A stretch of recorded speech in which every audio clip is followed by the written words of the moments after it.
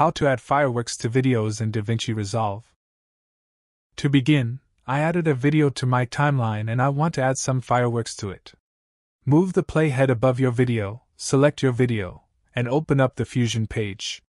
Open up the Effects panel, click on Templates, and search for fireworks. Drag fireworks into composition and attach its output to the output of media in. Wait a little for Davinci to render the effect, and now we have these fireworks on the video. Drag a transform node and drop it after the render 3D node when the line turns blue. We can use this transform node to change the position and size of the fireworks. In the inspector, change the size and center values to your liking. To change the colors of the fireworks, click on the Spawn Fireworks node, and then in the inspector, click on Style tab. Here, in the Color over Life gradient, click on the small triangles and choose the colors you want.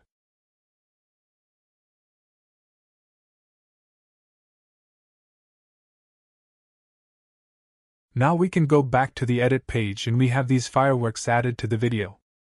Anyway guys, thanks for watching and I hope you found this useful.